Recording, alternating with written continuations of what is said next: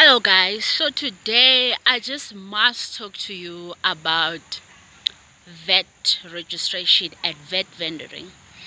So I have been with a client just now. He is vet registered but doesn't have an idea of what it means to be vet registered, and as a result he has lost some money. He owes SARS money.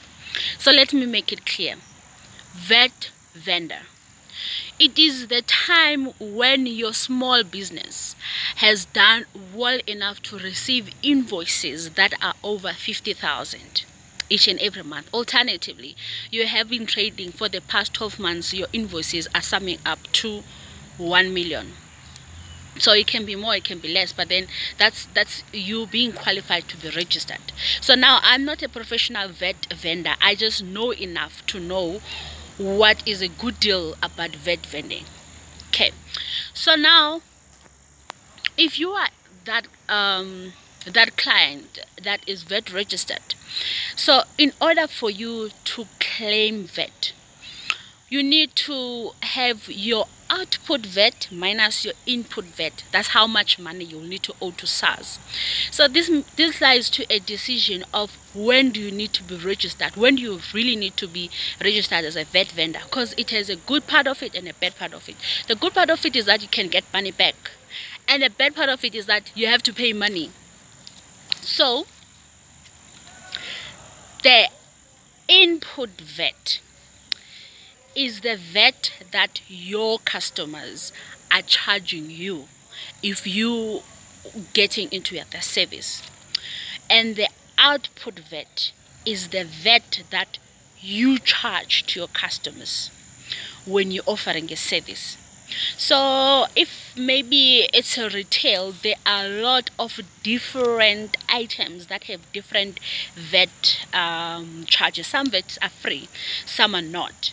So now if you are a supplier, you're supplying a certain product and you're charging your clients vet, you might be charging your client more vet than you receive, if it makes sense. And then if you do that, you can pay more when it comes to vet claiming from SARS. How do I explain this? So now if I come to you and then I say that please manufacture something for me, you will charge me, let's say 15%. Right now it's 15% vet, right?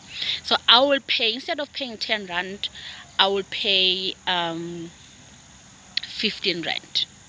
So this means that if I am a vet vendor, I can go claim back that 15 rand, right?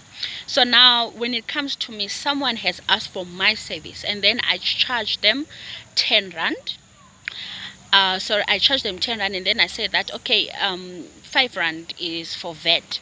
So that means my vet scoring is 0. I don't owe SARS anything, and I'm not gonna pay anything, and I'm not gonna receive anything, right?